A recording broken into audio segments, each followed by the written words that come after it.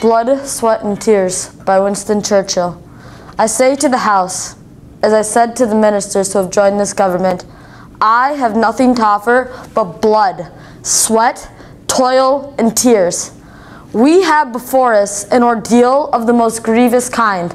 We have before us many, many months of struggle and suffering.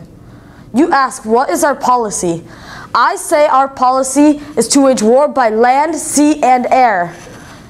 War fought with all our might and all the strength God has given us, to wage a war against a monstrous tyranny never surpassed in the dark and lamentable catalog of human crime.